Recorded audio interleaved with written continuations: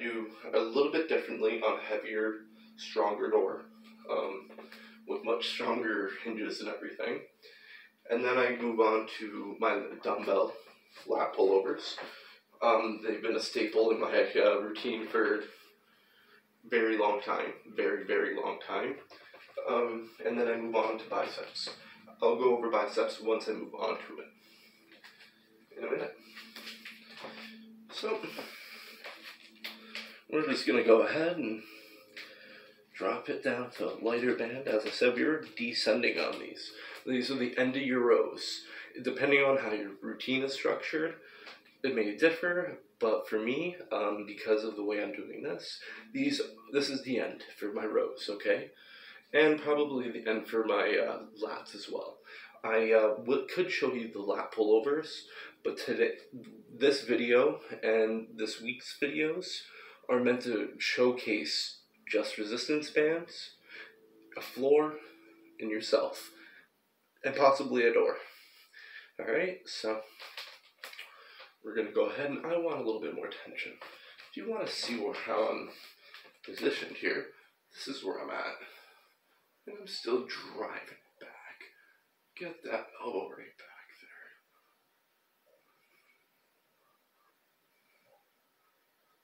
there. Alright, I want to clean up that, get a little bit more parallel to the floor if I can.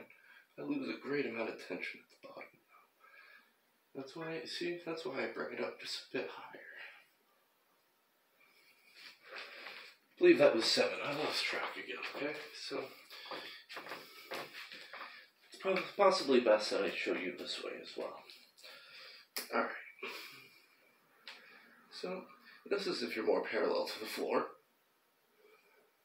But I start a bit higher, because I want that really good stretch.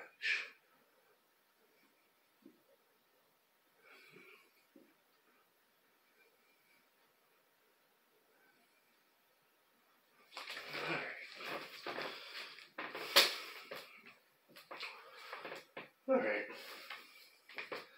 If you are looking for lower back variations before I move on to biceps, I will be showing these on leg day. But for back generally, lower back specifically,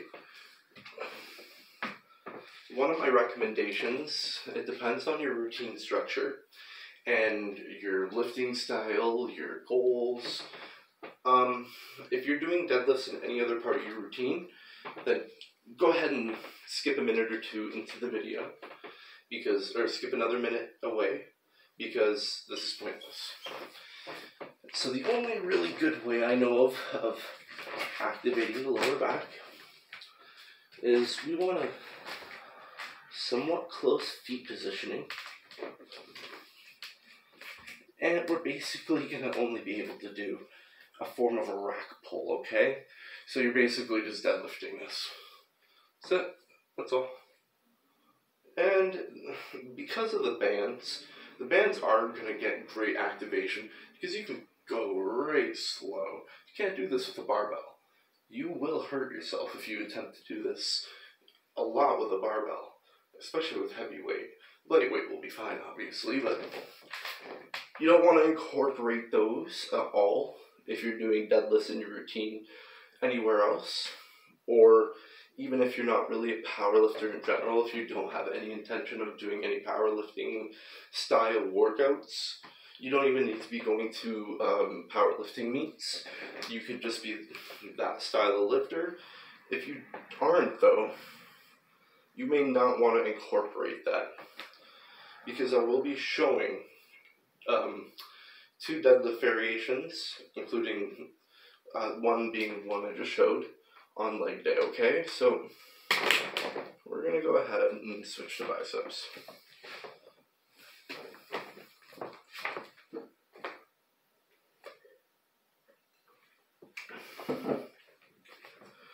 Alright. So I'm going to show how I set up for this, okay? So the band just has to be, what we're doing now is what's called a barbell, basically just a concentration curl, barbell curl. mimic, whatever you'd like to consider it. But that's what we're doing. Get it into position. And when you want to move around, just put a little bit of tension on the band and tension against your feet and bring it back, and you can play with it all you'd like. Now, I'm going to bring it back again because there's something I'd like to show you. So I'm going to just bring this down, lift my feet to release that tension in the band and make it nice and perfect. My feet aren't even in proper position. Alright. So if you have trouble with making sure there's resistance on both sides of the band, go ahead and just bring it to the middle of the band and pull it. It'll just give you a mental feeling, that mind-muscle connection of that resistance. Once you start getting that, you can put your hands in the middle and just pray them. Bring them out and put your hands. And I like to just use my knees, my actual knees. They give me an idea. And I could just pull on the band and I could feel it's about the same. Same on both ends. So we're just going to curl. Now, I am going to just go over a bit. And I'm going to reset just to make sure I have proper tension. And when we curl it, if you keep your elbows more to your side, you get a good bicep activation still. But it involves the brachialis to a higher degree because it's a stronger elbow flexor. So if you want more bicep activation out of this, the band keeps your hands supinated. That is a wonderful thing. You want to bring your elbows just a bit forward. That's why people do that. Is because if you keep your elbows directly to your side, you're activating the brachialis, and it is a stronger elbow flexor than the bicep itself because of its positioning.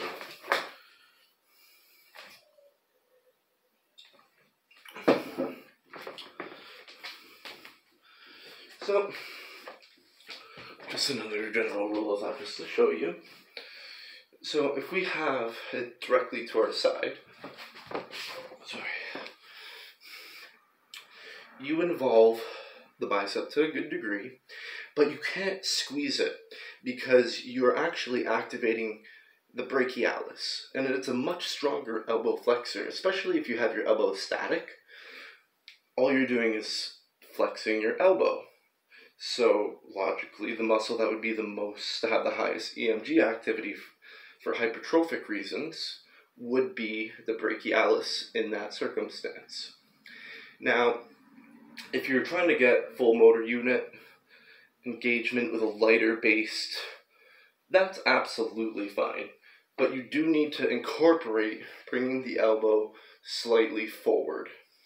As you can see, when I go like this, I really feel the brachialis doing the work here. The bicep just kind of seems like it's there. When you start going like this, even that small, you really feel the greater squeeze.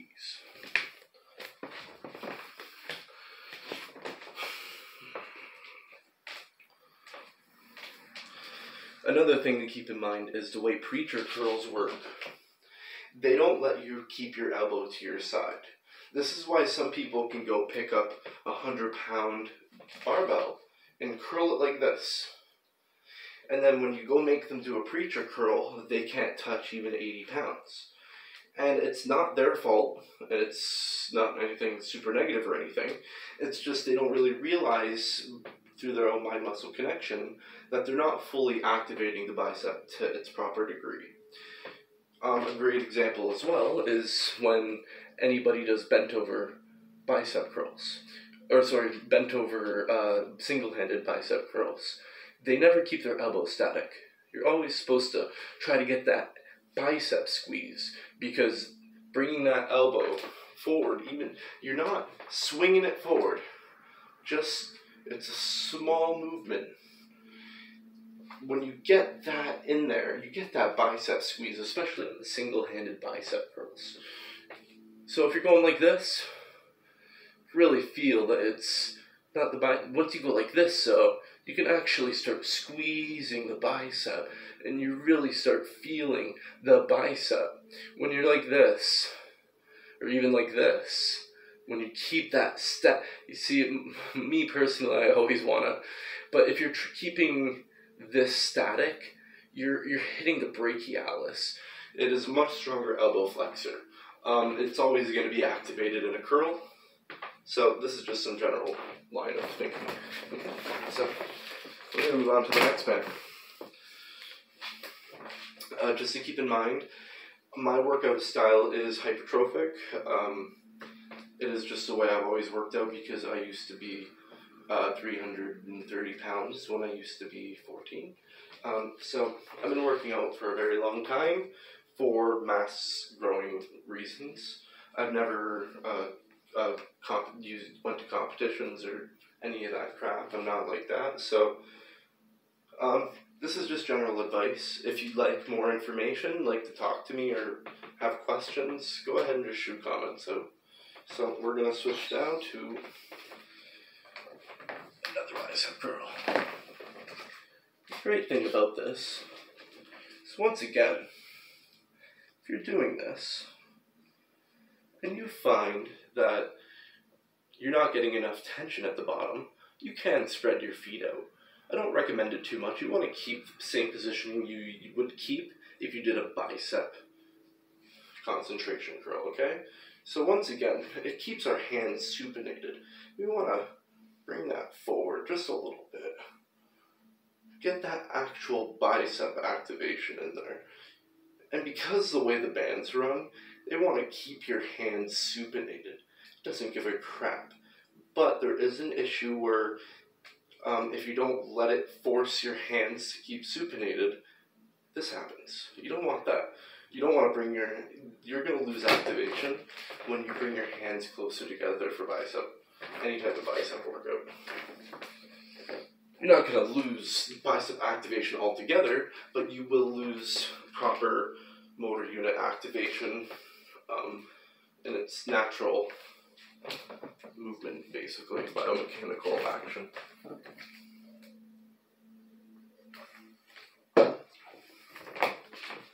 Alright. For anybody who thinks you can't grow mass with bands, they obviously have never. I don't like to give this level of criticism because it is about the individual. It's usually the lack of mind-muscle connection. Depending on with what you have, most people can work out with very minimal if they know what they're doing and have a proper mind-muscle connection. A great example will be on leg day, alright? So, it's not criticism towards anybody saying that they don't know or they're not smart. It's just that they don't have a proper mind-muscle connection with their mind and their individual muscles. Everyone's different. Obviously, a person who's always focused on building power is going to have a different ideology than somebody who's always focused on trying to bodybuild.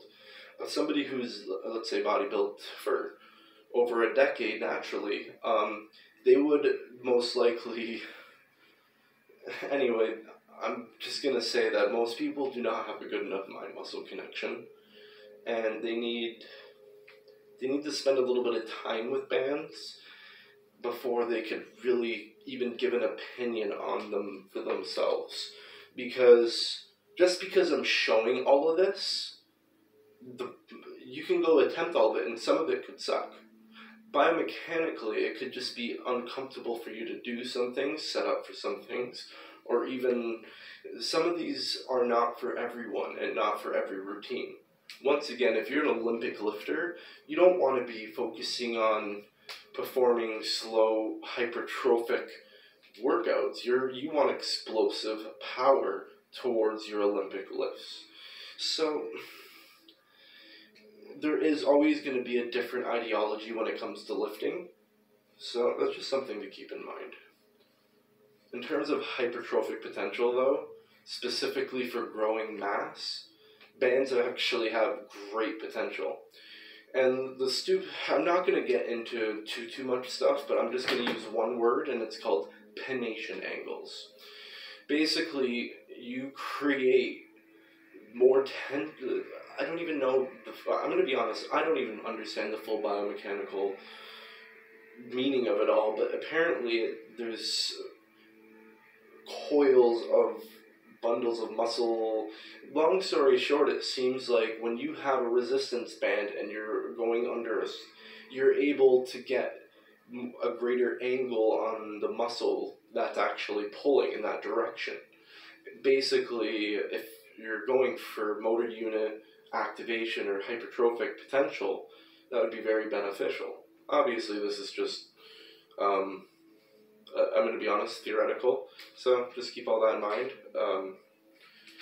But it does have to do with pennation angles specifically, and as long as you're performing the movement in a biomechanical, as I'm showing, in a biomechanically proper range of motion, you have that hypertrophic potential. In terms of power, as I said, you do not want to be you don't want to be a power lifter who performs an extremely powerful 1 rep bench. You don't want to be especially on a heavy routine, specifically a loaded routine or a load day. You don't want to be doing some type of light stretch-based hypertrophic stuff. You can actually cause a lot of damage there. Those tendons, those muscle bodies are primed for explosive movements. They're not primed to stretch under load for an extended amount of time. Obviously, if they're going lighter, they're going to be fine. But I'm just going to use a horrible, really weird example, but let's say you had an extremely thick quadruple of that orange one, and you gave it to Eddie Hall, and he was to use it, he would likely like it and be able to use it, no problem, but he wouldn't most likely like it. He would say, it creates too much tension for too long. It's not going to it might have some carryover, but basically it's going to have too much risk for that type of working out. And I hate to be like this, but I'm going to try to finish up this routine, okay? So we're going to just jump into biceps now, or back into our concentration curls, and we're just going to go ahead and curl it. And once again, our line of pull is proper. And the thing is at the top range of motion, I have to stabilize it much greater than with a barbell. Especially if I lower it slowly, it creates so much more tension on the tendons. Now, a power-based lifter might not want to do that, especially if they're doing extremely explosive mixed grip deadlift of any type. Putting any type of accessory that could have risk towards their actual routine or their style could be detrimental.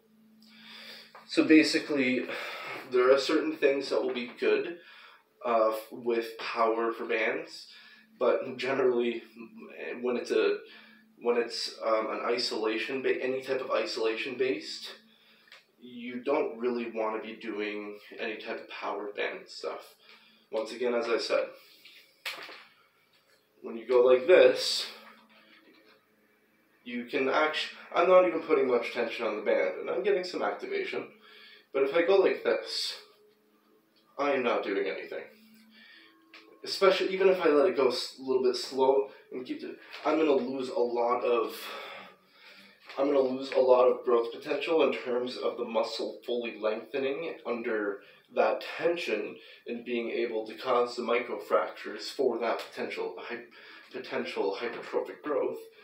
And when you're able to hold it just a little bit, you're getting more motor unit activation under that increased tension. When you have that increased motor unit activation, and then you have an even slower eccentric for this isolatory movement, you have much more potential for hypertrophic growth, theoretically. Once again, we want to try to separate the idea of power-based explosive movements stretch-based isolation movements. Alright, so we're going to jump onto, give me a moment. We're going to go ahead and jump onto variations. So this is not going to be for everybody. This is my lightest band. It says it can only take, I think, 10 to 35 pounds of tension. I'm about to put it under much more tension than that. So if I go ahead and go like this,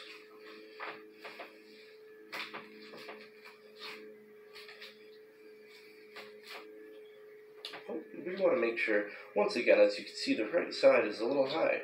I noticed once I picked it up. Once you have that mind-muscle connection, the moment you go up, you will have a mental idea of what's happening with the band, especially when you have your feet connected to the band without shoes on. It really just helps create that mind-muscle connection. So what I'm going to do is just go ahead and stand up, hip just a little forward, just make sure I'm stabilized, and I'm going to, and that's under a great amount of tension right now. And I'm going to be honest, this feels like it's more than 20 pounds on each side. Alright? Feels like it's a little bit more than 20 pounds on each side. So, going to the black band, which is 10 to 50 pounds of tension.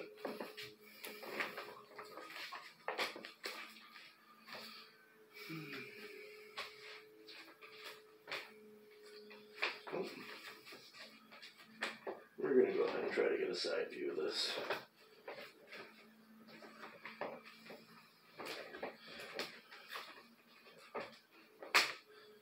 I do believe that this is actually bringing the band beyond its stretch, the rated stretch limit. Including that red band, this band was rated for 10 to 50, so it should feel technically like I have 25 pounds on each side, correct? But it does not. So, put feet directly together because it's going to be a lot of tension. We're just going to go ahead and curl that up.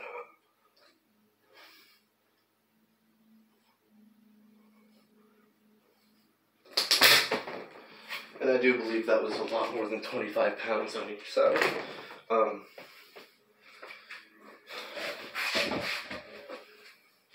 Using an example, give me 1 minute. Just going to sip some water.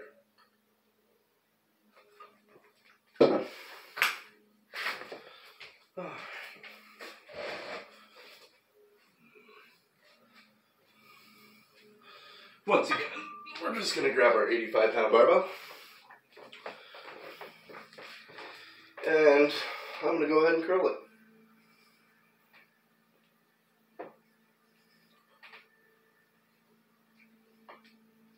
Alright, so I'm going to be honest with you. I do believe that 85-pound barbell felt lighter than that 50-pound band. Alright, so when people say hypertrophic potential, hypertrophic potential is possible with isometrics and bands and all of that. Alright, so we want some single-handed variations now, right? So, alright. Once again, we're going to jump back. And we're going to find out the mini loop band tension. Alright, so we're going to start with a 10 to 20 pound. Actually, we're going to go ahead and go descending. I'm only going to probably do 3 sets because my medium band is broken. I only have, this is the lightest band.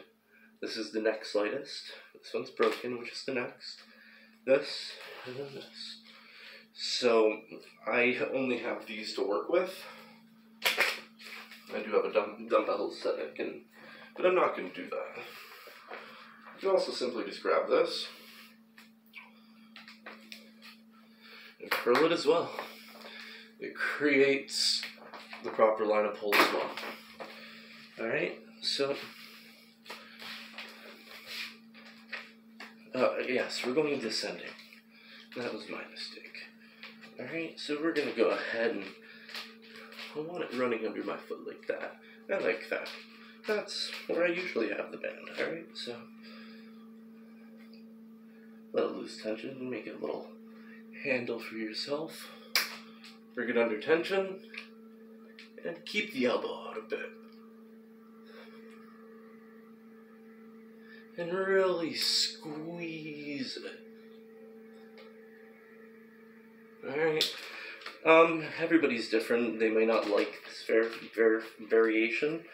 I just like it overall. Because it's another isolation that you can add to your routine, right?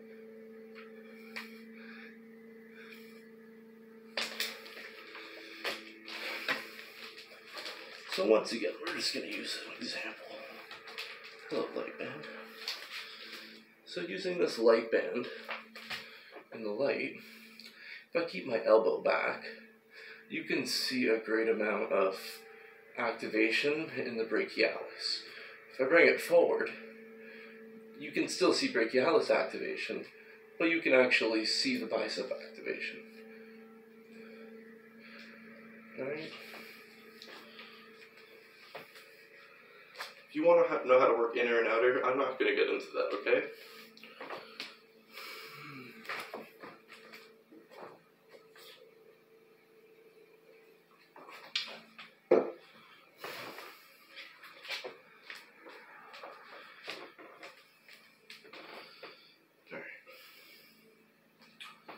Generally, I believe that the bicep is a muscle that should not be focused on as two different muscles. I'm going to use the calf muscle as an example. So you have two calf muscles. You have the gastrocnemius, which is worked out by stiff-legged standing. Stiff-legged standing calf-based workouts. And then you have the soleus, which is worked out by seated-based workouts, or workouts where you basically have a bent knee, okay? So, those are two different muscles. They have two different biomechanical actions because of the gastroc running to the hip and due to the soleus only running to the knee, okay? So, if you're doing just standing calves, you're never going to actually gain mass in the soleus specifically. The calves have to be considered two different muscle groups, basically, in terms of bodybuilding. But the biceps are not like that. They do have there's not too much separation in the biomechanical action. Once again, the general rule, as long as you're keeping a shoulder width form and you're getting that elbow forward a bit, you're not keeping it static by your side, you're getting the greatest bicep activation that you can. And you don't want to be switching up bicep variations too much. You always want to stick to, if you switch your compound for a full 3-month routine or whatever, that's fine. But you want to keep track of, so if you have a variation in your routine, like one of my variations is my lat pull downs for back, it can change, but you're always doing it in some way, okay? So a great example is, you don't want to be starting out with single-handed bent over bicep curls, okay? You want to start with a compound, one that's activating your mind muscle connection to both of them. Okay, you want to get that full. If you're trying to isolate something that works symbiotically with itself already, doesn't have different connection points on the bone with ligaments and tendons and all that, then there is no reason to do variations of that. Your back is there's a lot of smaller musculature. There's the rhomboids, you got your rear delts, you have your lower traps, your upper traps, you have your lats. There's a lot going on there. And with that, because when you do some type of variation, If you're doing, let's say, I was doing a pronated but with a pinch grip basically, that's fine.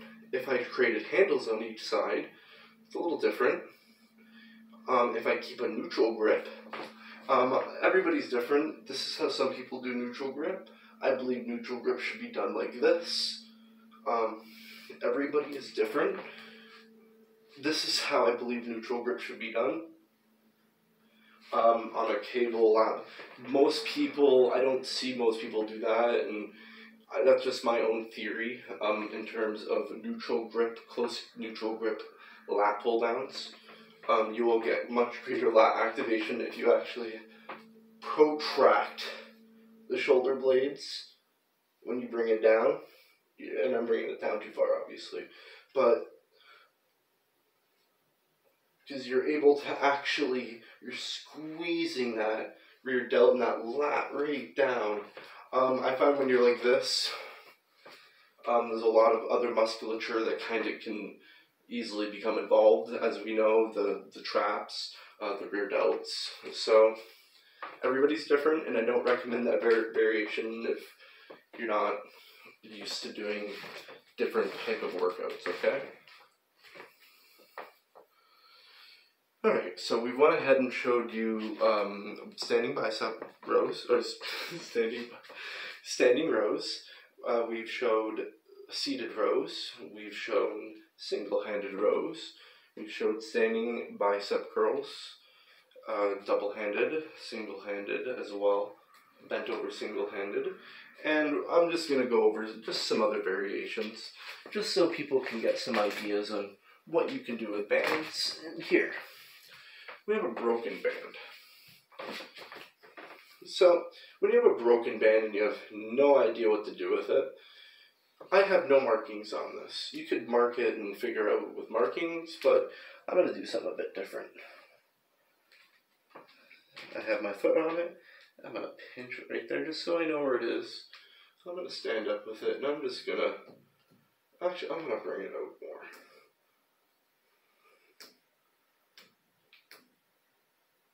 And you can hear the band. It's under a great amount of tension. It is the smallest band that's broken, but it's still under a great amount of tension. Alright, so I have my pinch point right here, except for I made a mistake and lost my foot positioning.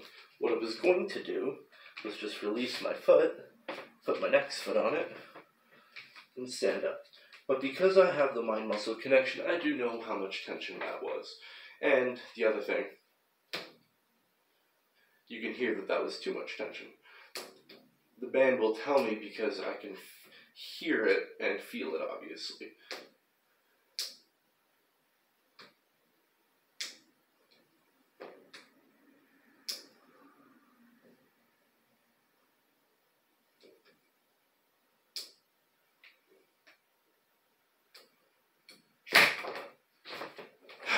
I usually go over releasing heavy-based workouts with the bands. They are actually, back day with bands is one of the easiest days. You can release all of them. If you release the band at the top, at the bottom of your lat pull down, it's hitting your ceiling. As long as your ceiling's not made out of popcorn or something, you'll most likely be okay. I have a popcorn ceiling.